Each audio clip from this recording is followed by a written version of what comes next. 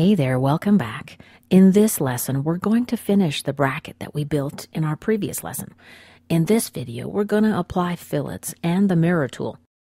Notice that we didn't use any fillets at the sketch level. You might be wondering why. Well, generally, in my opinion, it's a good idea to apply fillets at a later stage of part creation. Why? This helps you avoid any unnecessary mistakes. In my experience, it's a good practice to apply your cosmetic features in the later stages of the design process. All right, let's create a fillet to begin with. We're going to activate the fillet command. We'll use a constant size of fillet, radius of 10 millimeters, tab to register.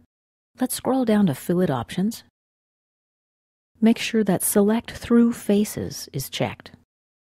Another general design principle: when you apply fillets, don't try to apply as many as possible in one take.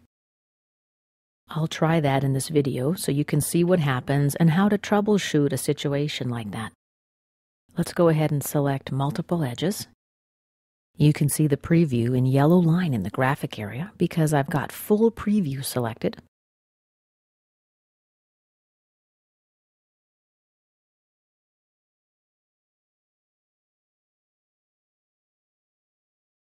And I'll just continue with my selection here.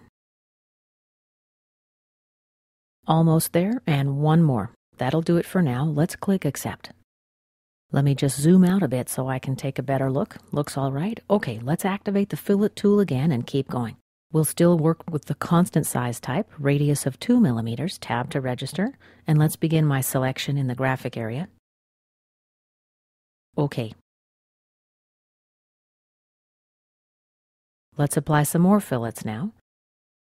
This will be of 3 millimeters, constant size. Notice that I've got tangent propagation checked too.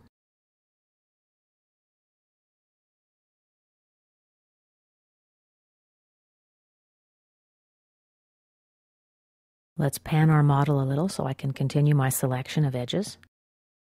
I'm going to select a lot of edges, more than I would usually, just to see if we can create an error.